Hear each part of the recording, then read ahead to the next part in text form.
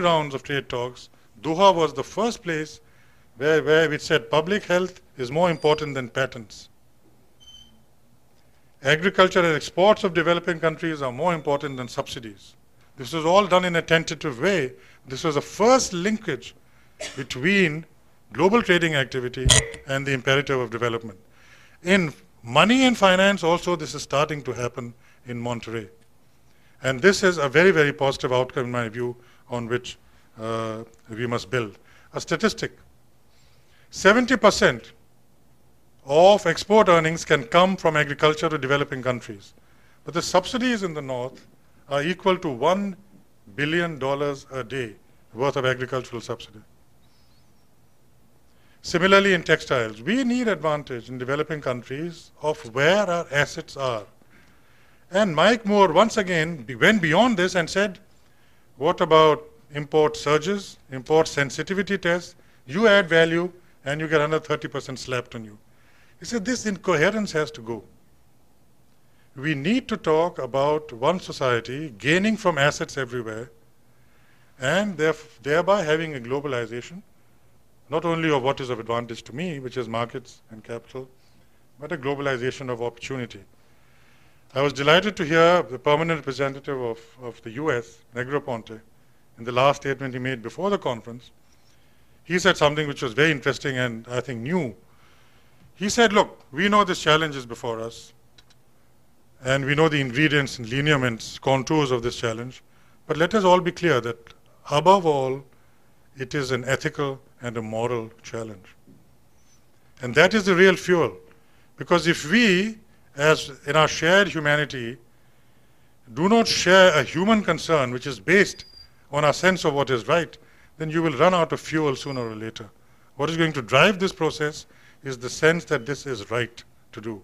The rest will fall in place, provided that sense is there. Let me conclude by coming back to India a little bit more. The role of India in all of these issues is, we hope, a useful one. We are a society which is a kind of a laboratory and a test case. 1 billion people is a test case for any of the global experiments you are carrying on. And I think the success of our region and of my country, which is the largest in the region, in South Asia, has repeatedly been emphasized in many documents now. Because the level of poverty in the world today is encompassed to a large extent, very large extent, preponderant extent in our region. India has been growing at a steady pace, and we hope that we will be able to shrink the area of poverty and make this society one in which we can say that yes, a minimum dignity has now been assured. One last point. This embraces everyone in South Asia. This is not an Indian point I'm making, although it was presented as something which belongs to India. I was walking around in the Museum of Natural History, and there apparently that museum, I contacted them later, I became a friend of the museum. They obviously conduct their writing, which they put on the wall, on the basis that the attention span of the average visitor is about 30 seconds. So what is it which you can say, which makes sense very quickly? This is India, this is Korea, this is China, Japan.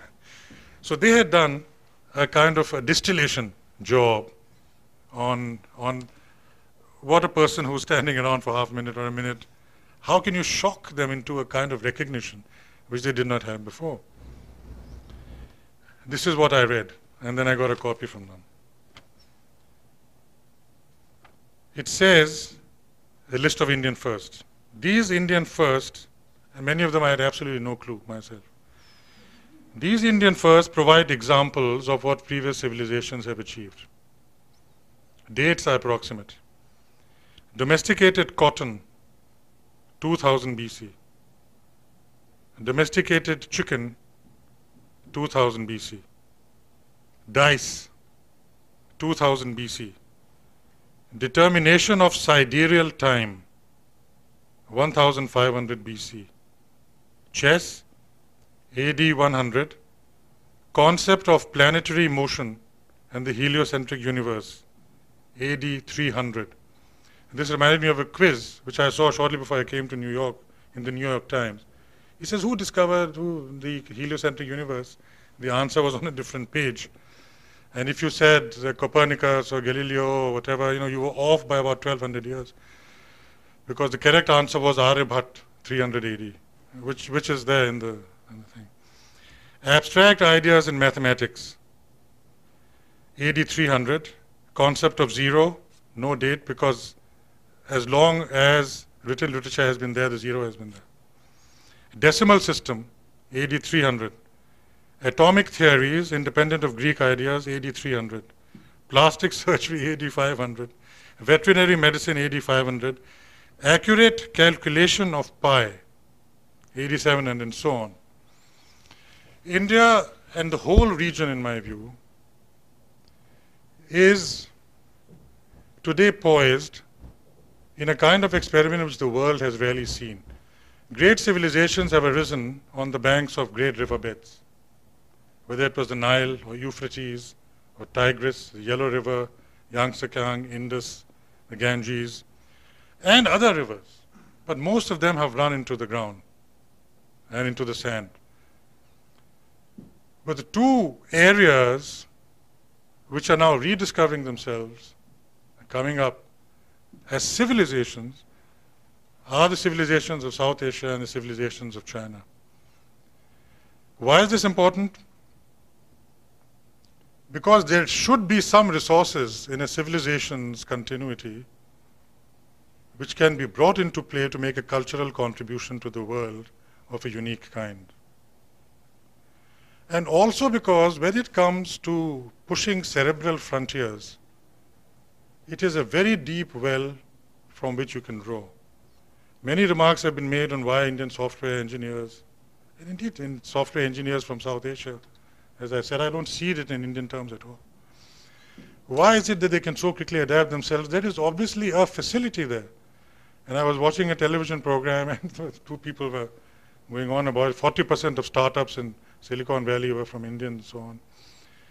And they were going into this phenomenon of Asian presence in all kinds of cerebral frontiers that are being pushed, and they mentioned many of them, materials, biotechnology, teleworking. And says, well, one of them said, well, these people are full of surprises. Why shouldn't they be able to do this if they can invent zero in the decimal system? The capacities of these, I have never believed in the Gunnar Myrdal kind of projection of these areas as permanent basket cases. I have always regarded these areas as areas which are going to contribute to the world civilization in a unique way. And if this contribution is not made, the world will be significantly poorer. Thank you.